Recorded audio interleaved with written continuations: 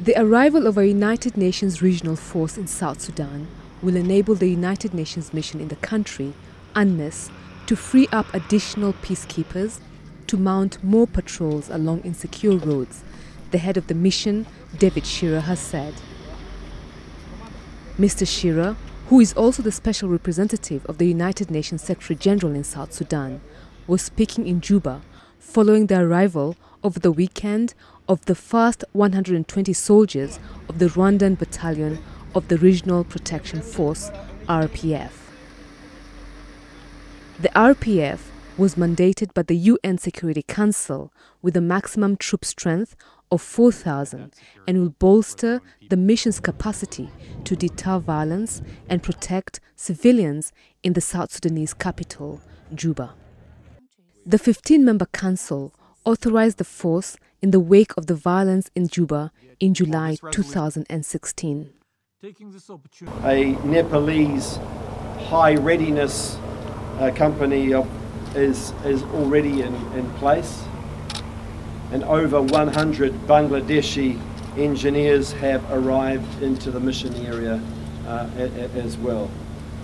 The arrival of these contingents, as well as the Rwandan company of peacekeepers, marks the beginning of the phased deployment of the RPF that will eventually number up to 4,000 troops.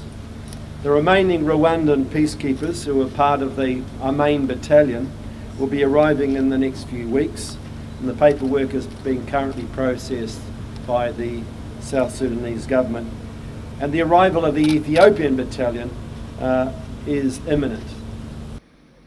According to Mr. Shearer, some 600 additional Rwandan peacekeepers will arrive in the next few weeks.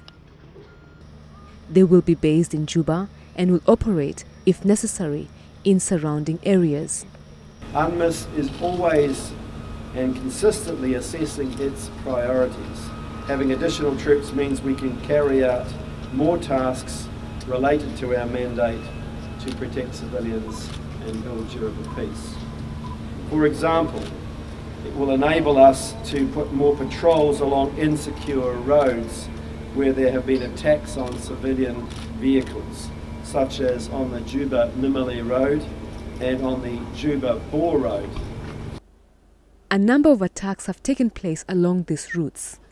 In the latest, 5 people were reportedly killed last week when a convoy was attacked by armed men near Moli village, a known trouble spot on the Juba-Nimule Road. Expressing his condolences, Mr. Shearer said insecurity for civilians remains a challenge. All our peacekeepers strive to be robust, to be nimble, and to be proactive in the duties that they carry out. As we know, fighting still persists in the country, and insecurity for civilians remains a constant and real challenge.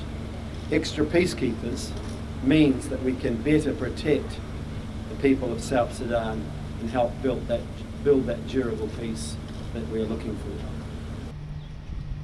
The RPF troops will be based in Juba and will operate, if necessary, in the surrounding areas as per the mandate authorized by the UN Security Council, and will carry out its functions in cooperation with the government as also expressed by the Security Council resolution. The RPF is not a separate UN peacekeeping force, but will be under the command of the UNMISS Force Commander, Lieutenant General Frank Kamanzi of Rwanda, who will report to the mission head, David Shearer.